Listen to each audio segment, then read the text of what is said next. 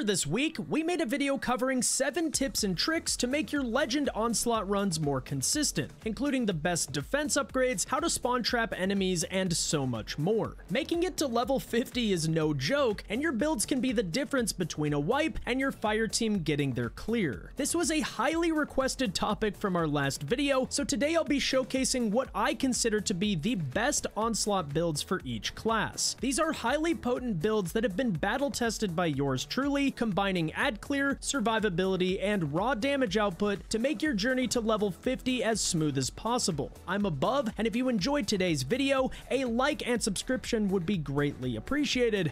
Now, let's get into it. This video will be split into 2 segments, the first covering our ad clear builds, and the second covering DPS loadouts that will help alleviate pressure in boss fights. Ad clear is by far the most important part of Onslaught because when you fall behind on enemy spawns, things can quickly spiral out of control and send you back to orbit. With that said, you'll also need burst damage for the boss waves to help you take down things like Brigs, Tormentors, and Champions that can quickly end your runs. So here is an overarching tip. Bring a strong exotic primary weapon that can carry your ad clear, freeing up your heavy slot for burst damage on high value targets. Exotic primaries also generate insane amounts of heavy ammo for you and your fire team, which eliminates the need for ammo generation exotics like Cenotaph altogether. First up, we have our hunters. I've seen a lot of people on the Orpheus rig hype train this week, and for good reason. It's easy to use, refunds 50% of your super, and generates a ton of orbs in the process. This is definitely a great option, but what if I told you that Gyrfalcon's Halberd not only provides ridiculous ad clear, but it can also rival the Orpheus rigs for super regen when paired with our exotic primary of choice today. Graviton Lance has received several major buffs over the years and is made to shine in ad-dense activities like Onslaught. The combination of Gyrfalcon's ability to make enemies volatile and the cosmology perk from Graviton Lamps is just absolutely disgusting for ad clear. Volatile damages entire groups of enemies, giving you free cleanup kills on trash mobs that start a chain reaction of void explosions from Graviton Lance. And the cool part is that these void projectiles can just chain off each other infinitely, locking down entire enemy spawn points on their own. But this is just the start of what makes this build top tier.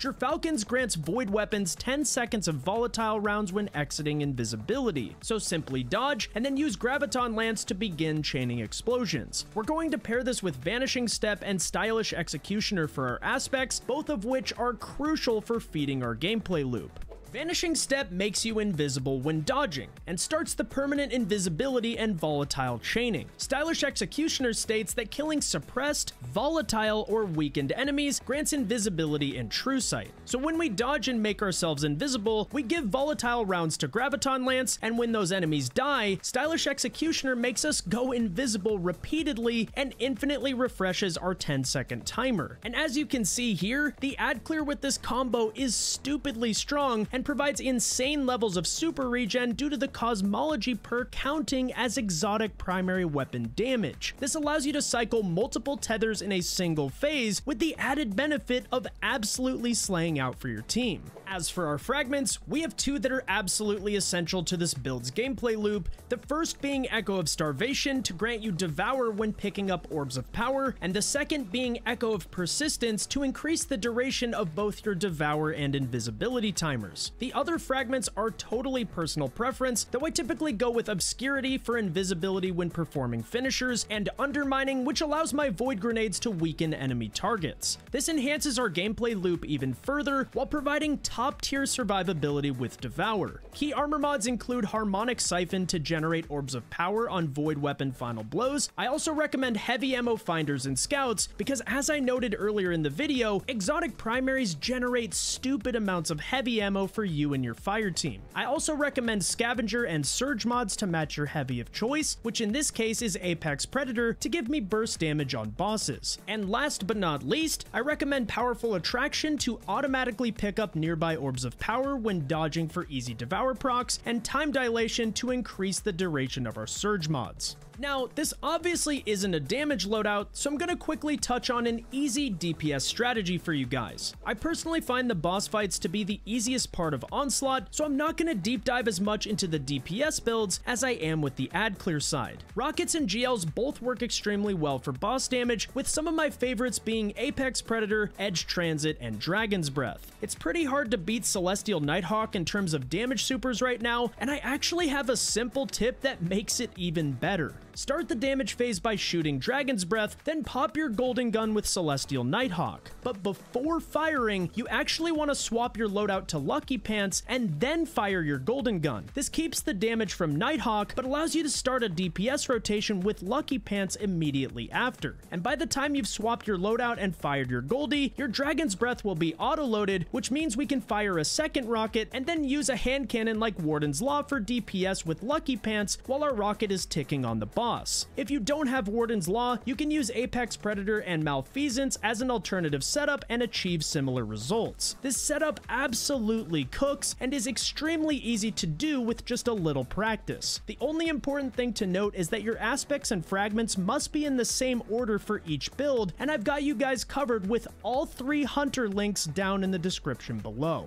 Moving on to our Warlocks, we're going to focus on a tried and true Well of Radiance build that will hard carry your teams in Legend Onslaught. Now trust me, I'm just as bored of Well as you guys are, but Legend Onslaught has proven to be extremely difficult for a lot of teams, and you're going to need a meta build to help you clear level 50. Now, most of you would probably expect either Cenotaph or Sunbracers to be the exotic of choice here, but just like the Orpheus rigs for Hunters, super regen exotics are just insanely powerful in horde modes like Onslaught, and for that reason, we'll be running a Phoenix Protocol build that has the capability to fully refund your super before it's even expired. This build is built for spamming wells and chaining ignitions, giving you top tier ad clear and survivability all in one. And just like our Hunter build, we'll be using a top tier exotic primary weapon to help feed our super energy and generate heavy ammo. Based on data provided by GM Report, Sunshot actually has the most kills of any weapon in Legend Onslaught right now. It can sustain ad clear on its own and is the perfect weapon to showcase the insanely powerful solar artifact mods this season. This means we no longer need something like a machine gun for ad clear, which frees up our heavy slot for weapons that can take down tankier targets. The build itself is extremely simple. Phoenix Protocol refunds up to 50% of your super energy when securing kills inside of a well. And when we're not in our well, we'll be using the healing grenade for on-demand restoration ×2, thanks to our first aspect of choice in Touch of Flame. The second aspect is personal preference, but I opted for Icarus Dash for movement with this build.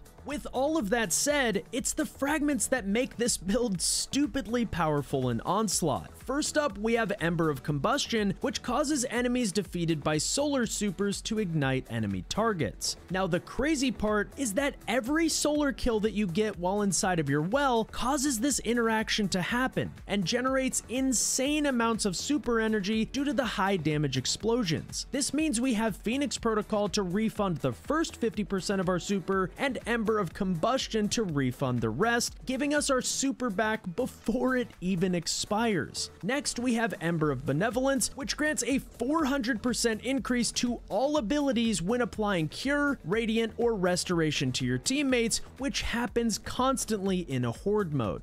This fragment single-handedly cycles your abilities with ease and allows you to become the ultimate support warlock for your team. I also went with Ember of Solace to extend our Radiant and Restoration timers to a maximum of 15 seconds, which will be easy to do with our last fragment in Ember of Empyrean, which allows you to extend Restoration and Radiant buffs on solar weapon or ability final blows. So simply throw a healing grenade at your feet and let Sunshot go to work to keep these buffs up at all times. Key armor mods include Harmonic Siphon to generate orbs of power with Sunshot, Heavy Ammo Finder and Scout to generate insane amounts of heavy ammo for your fire team, Solar Surges and Harmonic Scavenger on the boots for bonus damage to your solar weapons while maximizing your heavy drops, with the rest of the mods on your other pieces of armor being totally personal preference. This build gives you insane amounts of survivability outside of a well and allows you to single-handedly sustain your team with wells thanks to the combination combination of Phoenix and Ember of Combustion.